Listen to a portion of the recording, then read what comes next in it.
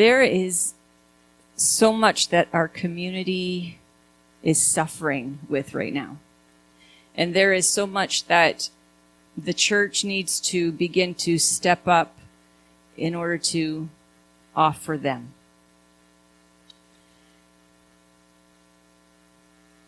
And so this morning, I wanted to talk about stones. And stones are used in a lot of different ways throughout Scripture. They have a multitude of different purposes that are used throughout Scripture. And I wanted to share just a few of those with you this morning. First of all, Genesis 31:48. Then Laban declared, "This pile of stones will stand as a witness to remind us of the covenant we have made today." This explains why it was called Gilead, meaning witness pile. The stones were used to symbolically bear witness of an agreement that Laban had. And so they were put there as a reminder. They didn't have cell phones, to type in any kind of reminders, but it was there as a witness that it would be a reminder of the covenant that he had made. Joshua 4:3 says, "Tell them, take 12 stones from the very place where the priests are standing in the middle of the Jordan. Carry them out and pile them up at the place where you will camp tonight." And continuing from that in verse 6, "We will use these stones to build a memorial. In the future, your children will ask you, what do these stones mean?" And so if you remember the story of Joshua, the priest crossed over, or the priest stood in the middle, and as the priests were standing in the middle, the water heaped up on one side and flowed down on the other. And then when all the people had crossed over, they were to take stones, one for every tribe of Israel, from the middle of where the lake was, where the priests were standing, and take them to the shore and pile them up. And it was supposed to be a reminder from one generation to the next of what God just did for them. And so they were to build a memorial. And then in 1 Samuel 17:40, talking about David, of course, he picked up 5 smooth stones from a stream and put them into his shepherd's bag. Then, armed only with his shepherd's staff and sling, he started across the valley to fight the Philistines. And of course, we all know what David did with those stones. He used how many to kill Goliath? 1. Okay, he put it right there, and that's all it took, with the power of God in that stone. And so stones were used to defeat the enemy in that case. And then Luke 19:40, he replied, "If they kept quiet, the stones along the road would burst into cheers." What's Jesus talking about? Praise and worship. They were saying, the people around were saying, "Tell people this, just be quiet." And he says, no. If they stay quiet, the stones are going to begin to shout out. And so stones can be, it was used for Jesus' analogy that if you guys stay quiet, then they're going to be the ones that praise. And even as we were praising this morning, I don't want to let the stones cry out ahead of me. And that's why we need to really praise when we do it. Remember, praise, I think I told you last week, reminded you last week, praise is both what? 2 things. Seen and heard. Okay? Praise has to be seen and heard. And so that's why we say, you can move your body, you can raise your hands, you can shout, that becomes praise when it's done with a heart of thanks to God. 1 Peter 2:5, "And you are living stones that God is building into his spiritual temple. What's more, you are his holy priests. Through the mediation of Jesus Christ, you offer spiritual sacrifices that please God." So we are living stones. And how does that relate to us? We are being built into his temple. We were building a spiritual temple by using us as living stones. And then Revelation 21:14, the wall of the city had 12 foundation stones, and on them were written the names of the 12 apostles of the Lamb. So those stones were used as a foundation to build something strong. When you build a house, you need to have a firm foundation. And so we use cinder blocks, we use stone, we use something that is strong in order to be able to hold the weight and the shape and everything else of the house. And so they all have a purpose to represent something. What do they represent? They represent the power of God, first of all. They represent witness. They represent the purpose of something. They represent a memorial to something, a weapon for something, a foundation for something. Meaning that they all stand for something to do with people.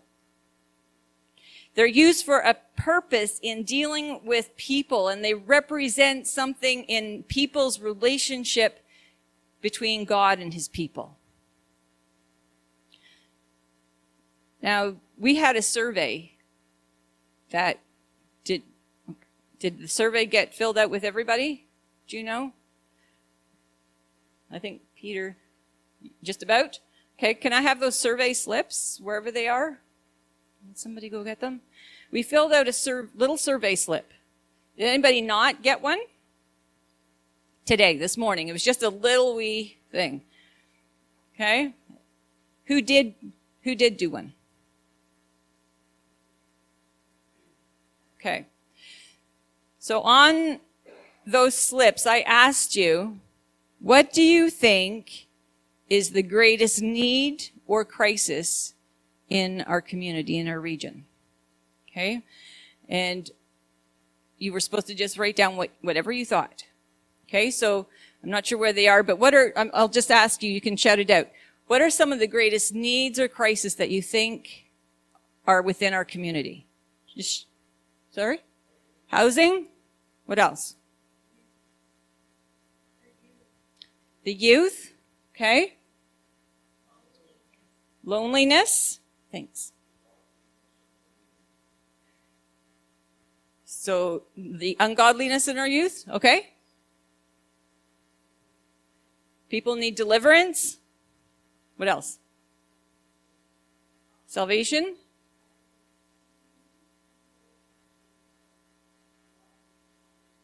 Okay. Love, kindness, yep.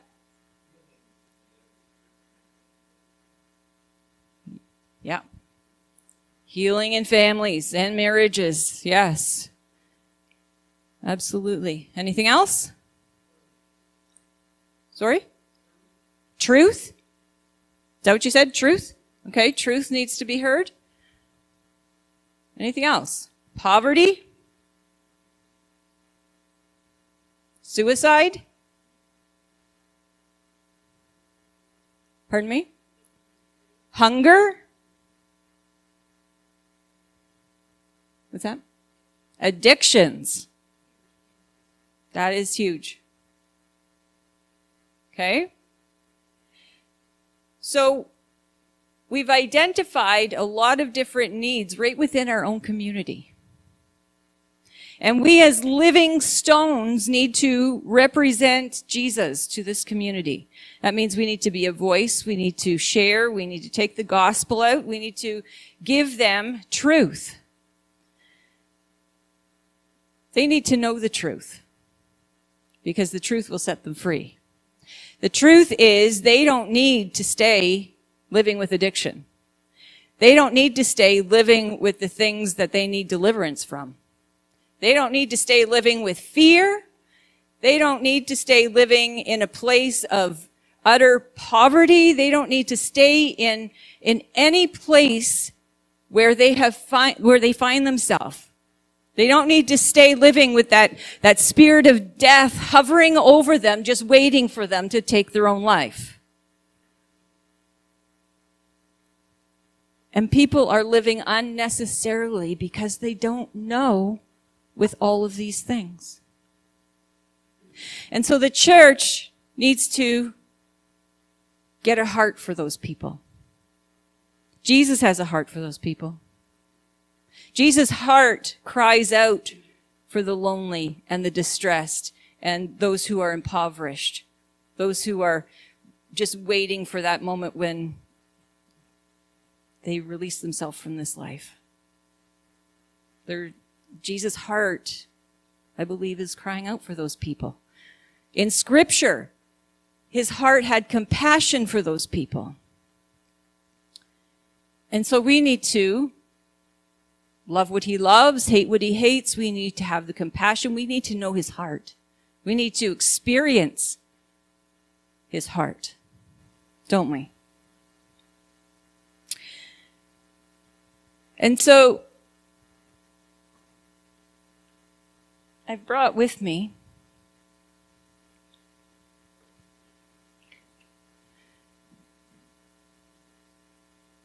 stones of every different size and color, taken from the ocean out east. Some are big, some are small. Some have more color than others. Some are pretty rough. Some are soft and smooth. Some have some holes and things that are damaged. Some are just really flat and don't look like much of anything.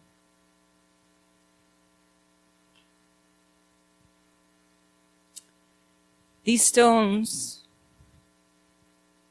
this morning represent all those people. Some have big issues, bigger than others. Some are just struggling a little bit, and it wouldn't take much for them to be set free. You know, they're right there. Some are pretty rough and gruff, because that's what they've known in life. Some are pretty hard.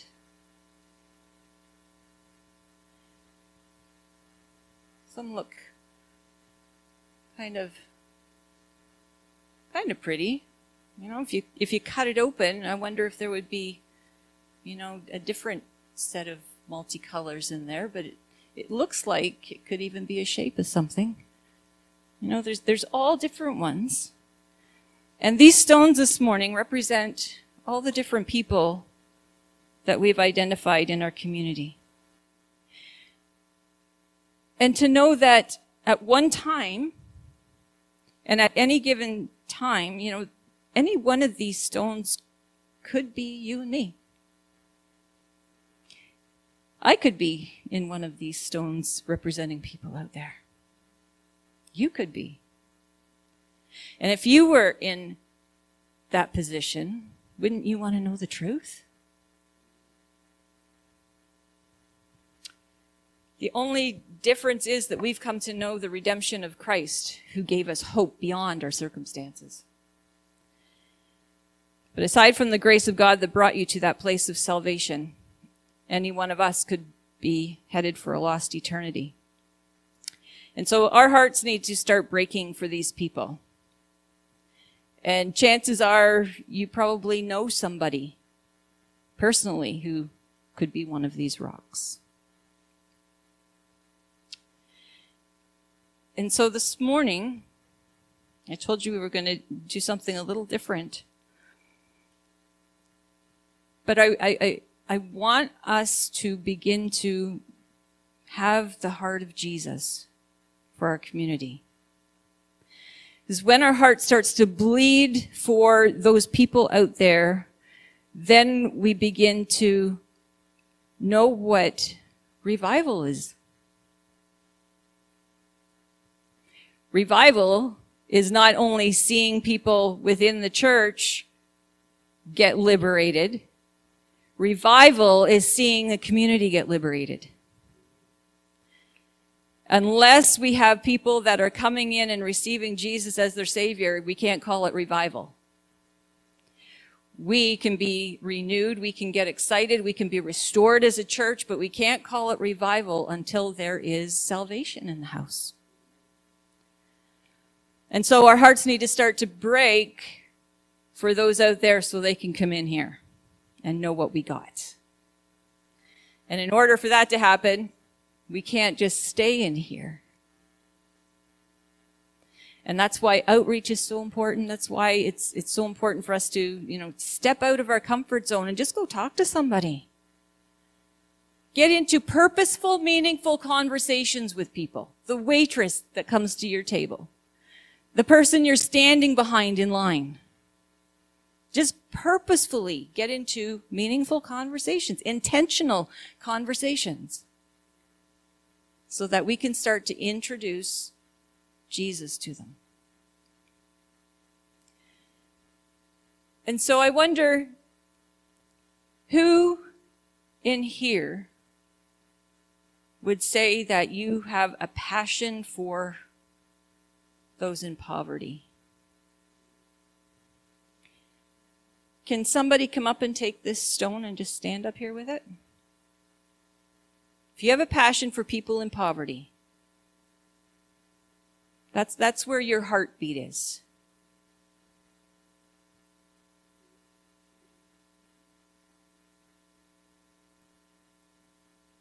Okay, stand anywhere up here. Addiction.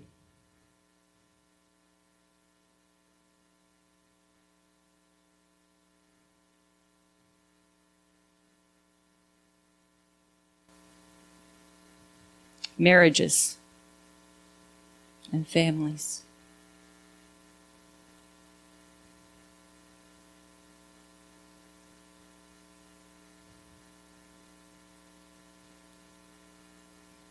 Those contemplating suicide.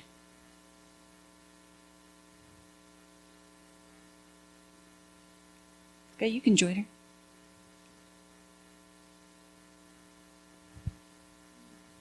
Move this.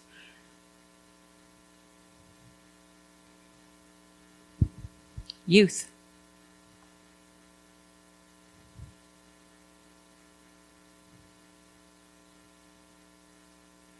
How about seniors?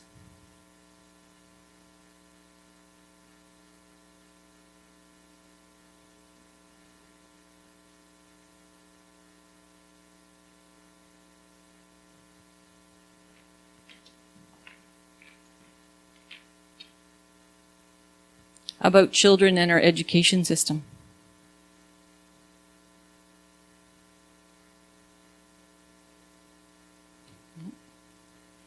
Both can stand together.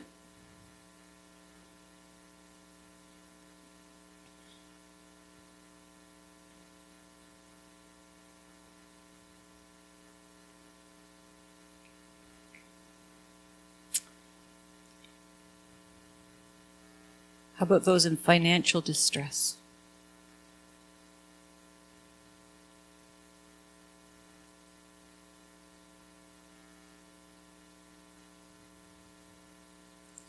How about those that are suffering with disease and sickness? I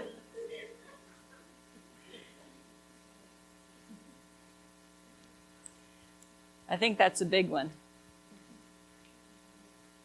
Maybe y'all can have a stone for that.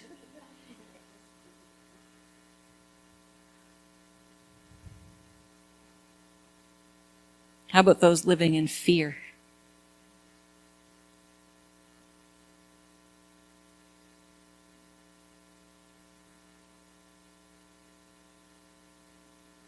Got two for that one too.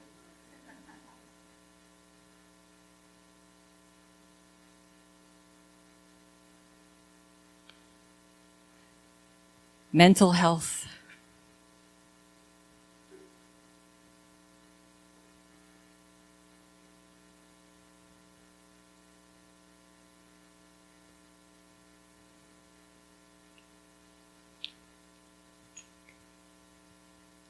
How about the churches? Our churches really...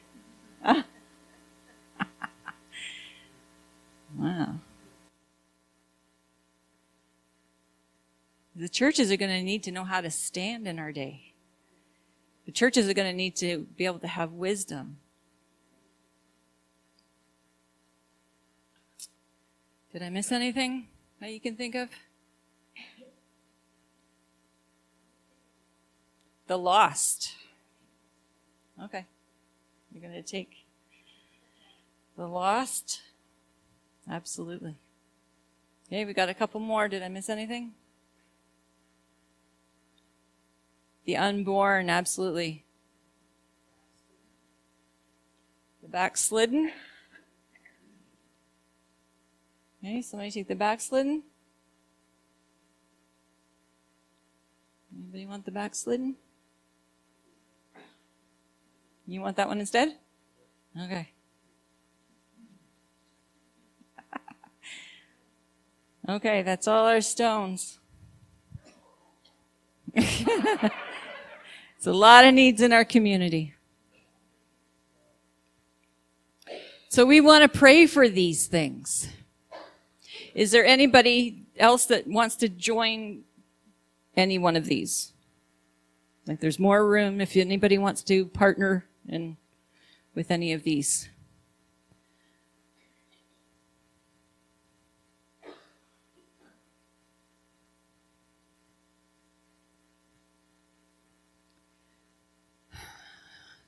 We need God, people. We desperately need God.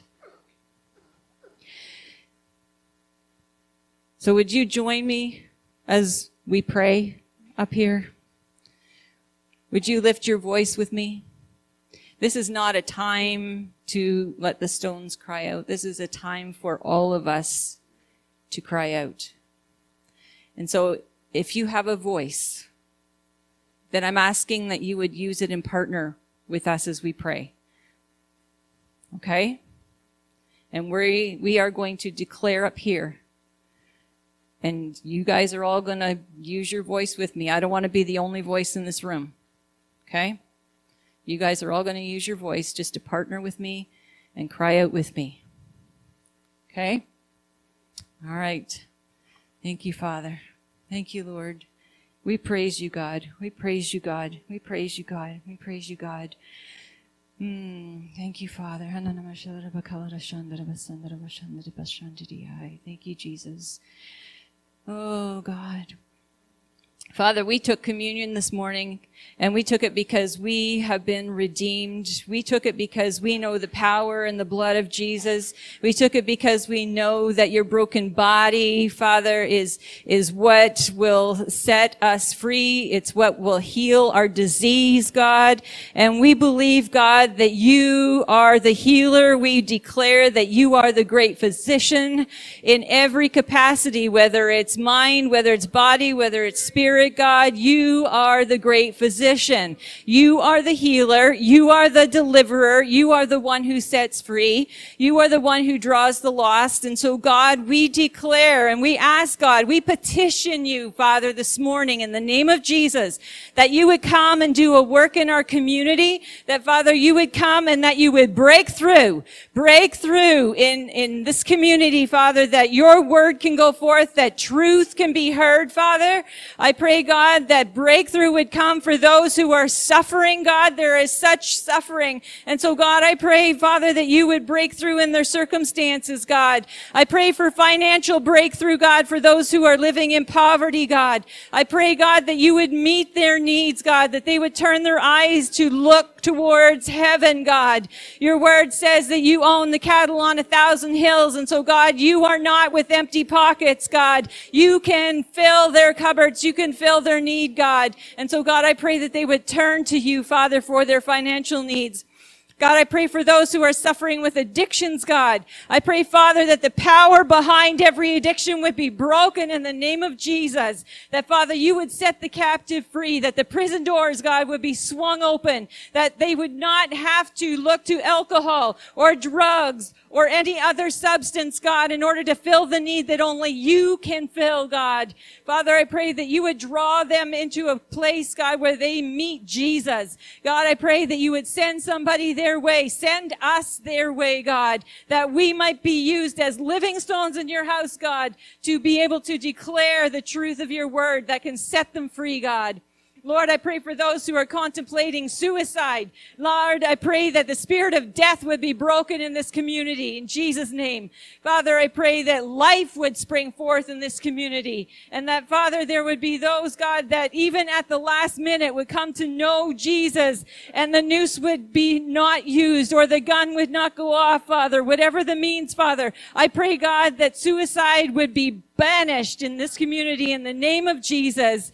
Father, we pray, God, for those who are lost, those who are broken, Father. I pray that they would find the Savior who can bring them healing and deliverance and set them free, God.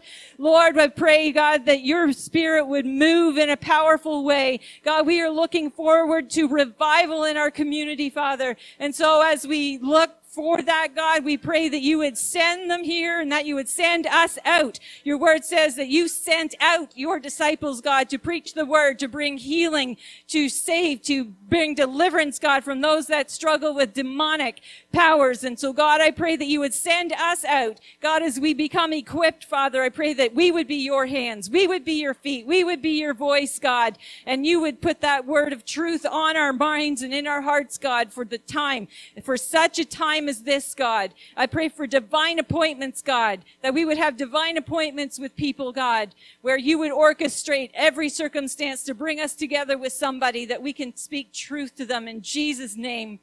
Father, we just thank you that you are able to do all of these things, Father. You are able to bring healing to those who are sick and suffering. And so, God, I pray that you would minister deeply to this community. Father, as we do the outreach, as we have the Women's Breakthrough Weekend, Father, I pray that there would be many, many, many, many, many people who would be set free, healed, and sent, God.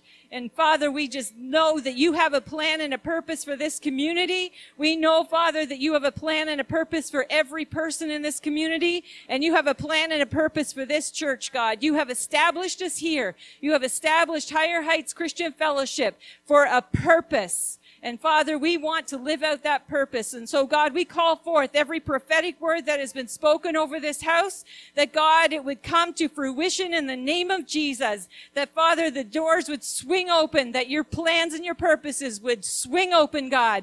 God, I pray for a breaking in the atmosphere. God, that your word can go forth in power. And so, Father, we just thank you that you are in the healing and deliverance business. You want to see this happen as much or more than we do. And so, God, we submit ourselves to you.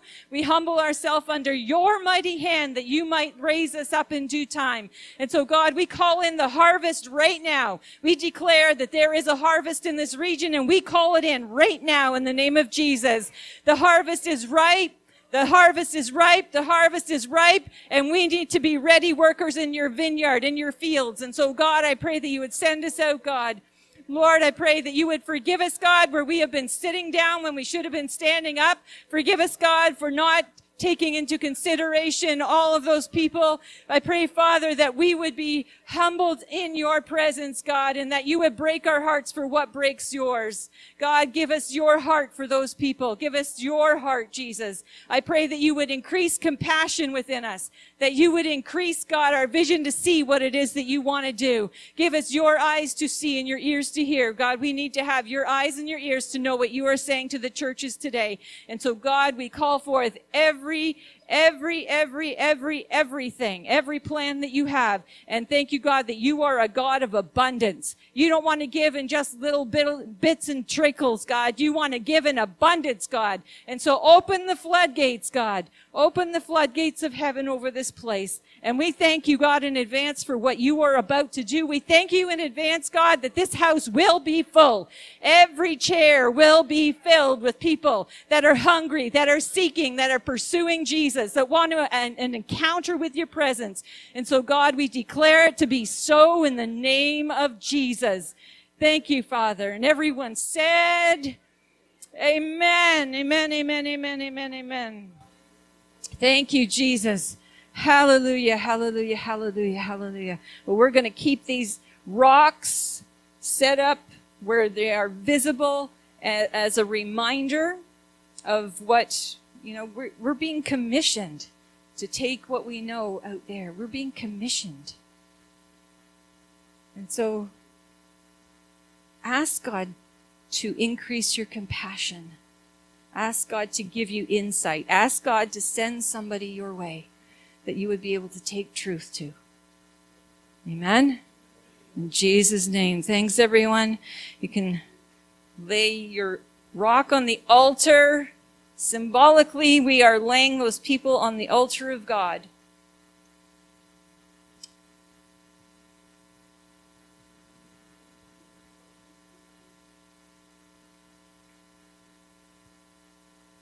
Isn't God good? And I am so looking forward to what God is going to do. I am so looking forward to how He is going to fill this house with hungry hearts. Yes. Amen and amen. I just play with my imagination, What happens if we get so full we have to go to double services? Wouldn't that be cool? Yeah. Or what would it look like if we had so many youth that Saturday night was their church night? Wouldn't that be good? That's what I see in my mind. And when I think about children's ministries, I think about children downstairs having times of worship and laying hands on one another. And I think of those classrooms are not big enough. They're too small, aren't they? And so I have big vision. And I hope that you will come alongside me in that vision. Because, together if we grab the heart of God, all things are possible. Amen? Amen. Do you stand with me? We're going to close with a song. I know it's been a little different this morning, but sometimes we just need to do something different. Yes, different is good. So we're going to close with a song.